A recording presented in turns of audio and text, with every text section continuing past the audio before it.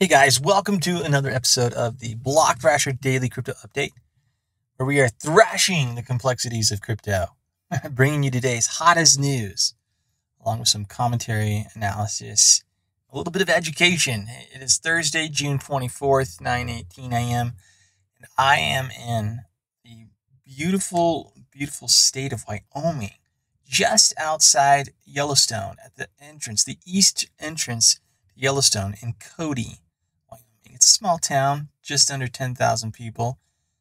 Definitely a tourist place, but very, very beautiful, and lots and lots of people who are visiting and who are very happy and friendly everywhere you go. Everything is packed.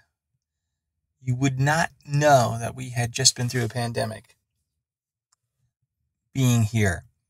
Everyone is smiling. You don't see a mask anywhere. Just enjoying life. It's really good to see. The people are super friendly. I like it. I like it here a lot. I don't know if it's a place that I would settle down in just because there's not a lot of trees. It's not as forest-like as you might think. Yellowstone is absolutely unbelievable. We went through there the other day, saw the buffalo and the bison. It made me think,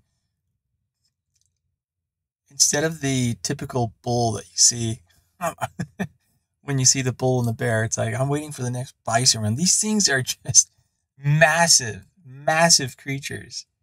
Huge, majestic creatures. But you've got the bison there, and you've got the elk and the deer and the osprey and all kinds of wildlife. And it is just beautiful, beautiful to see with the hot springs and the geysers, all of it. Definitely, if you haven't had a chance, you've got to make sure that one day you get a chance to go see Yellowstone. We saw a bear as well. It was just really, really, really cool. Well, that's a non sequitur in terms of what we have to talk about today, which is crypto. And that is our word of the day, non sequitur. NONSEQUITUR, non sequitur. It means something said or written that is unrelated to what immediately precedes it. Let's jump in and take a look at the market and see what's going on. Now, I haven't been with you for a few days, and I apologize for that. I think it's been about a week. I've just been in places where it was difficult to get internet connection, where it was difficult for me to get set up in a place where I could record a podcast. And I've been so busy on the road as I was traveling from one location to another. But now I'm in a place, and I'm going to sit tight for a while, and I'm going to be able to bring these daily crypto updates to you every single day. All right. So please accept my apology. Moving on to the market. What is happening? Total market cap is down from where we were seeing it for so long at 1.5 to 1.6, 1.7. Now it is at $1.414 trillion with no movement in the last 24 hours. Bitcoin's dominance has risen a bit from where we've been seeing it in recent weeks and months. Is now at 45.2%. Just up a couple points, actually, though.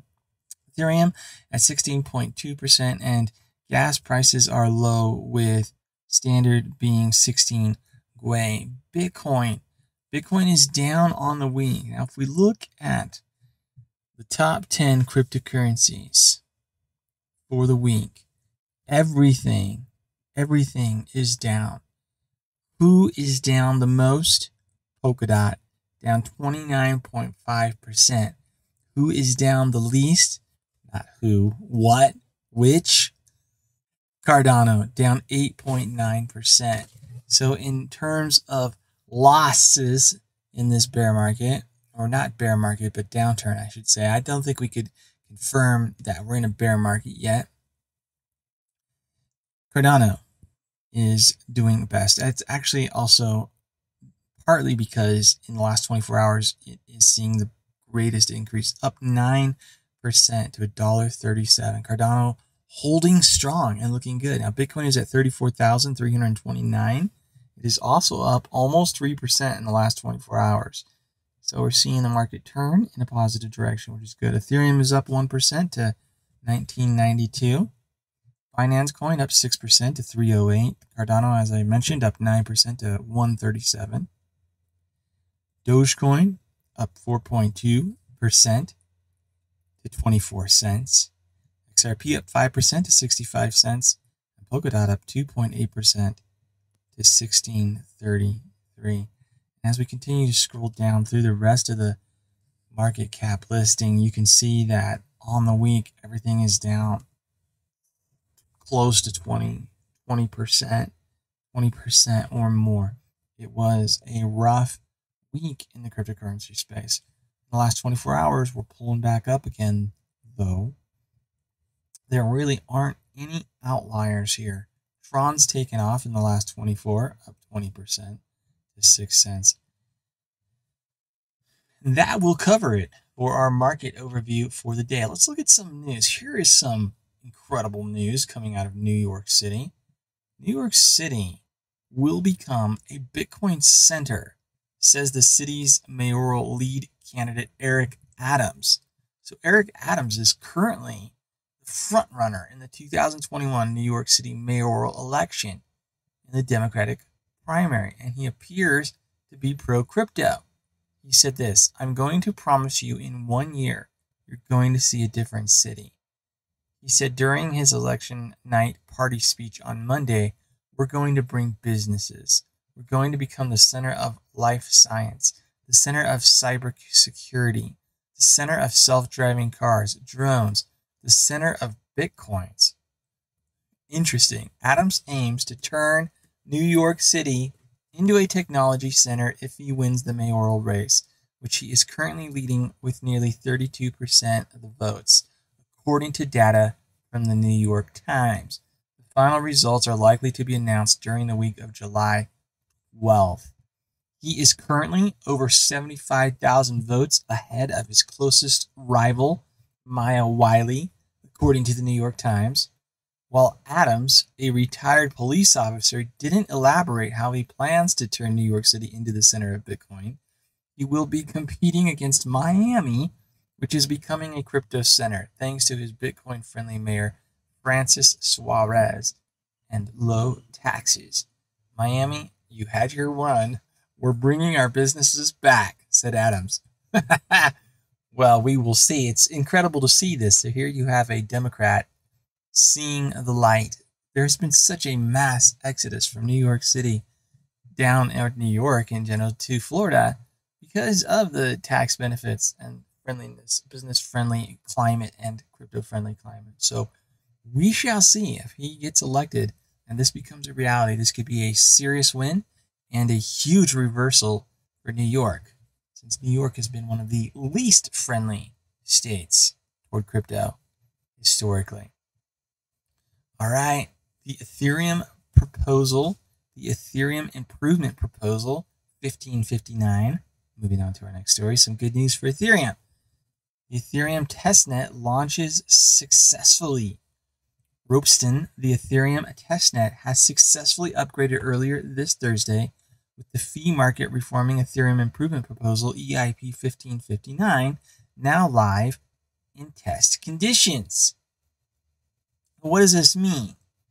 What it means is that 1 or 2 ETH are being burned by the block, with 85.13 ETH being burned in the past 64 blocks. So in total, 1,238 ETH. Of course, these are funny money monopoly. This is an actual ETH because it's on the testnet. It has been burned since the upgrade 12 hours ago at block 10,499,401 or 2.59. So what this means is that once this goes live onto the Ethereum network, rather than the miners getting those fees, that's going to get burned. It's going to get sent to an address that no one has the private key to. It's part of the protocol.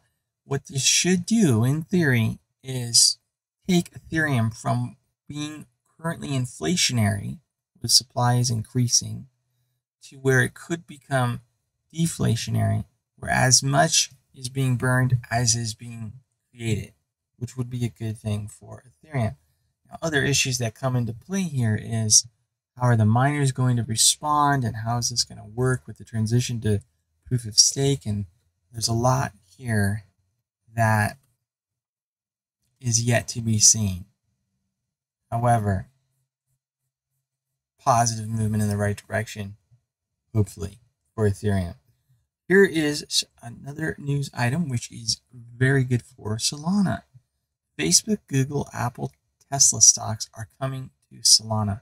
The FTX exchange is leading the launch of tokenized stocks on Solana alongside Digital Assets AG.